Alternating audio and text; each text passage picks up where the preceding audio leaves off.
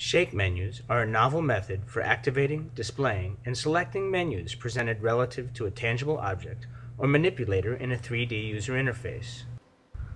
Initially, no menu is visible. Shake menus are activated by shaking a handheld fiducial or tracked object.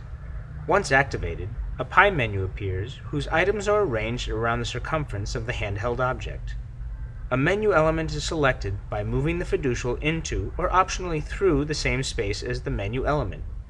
If no selection is desired, the fiducial can be shaken again to hide the menu.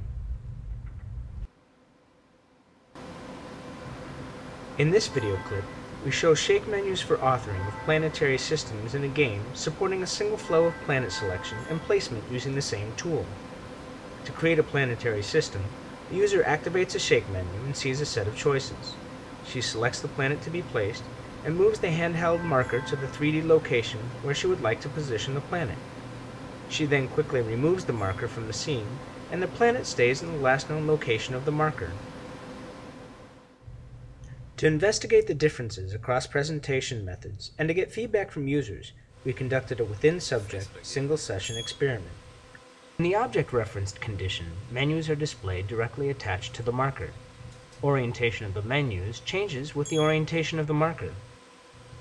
In the display-referenced condition, menus are displayed attached to the coordinate system of the Head 1 display. In this case, the menus move as the head moves. In the world-referenced condition, menus are displayed attached to the world coordinate system, in this case derived from a secondary fiducial array.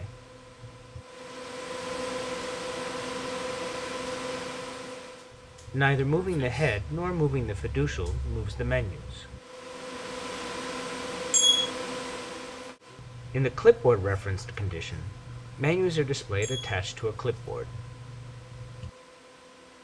Our study shows that display-referenced and object-referenced placement of menu selections were faster than world-referenced placement or a clipboard technique.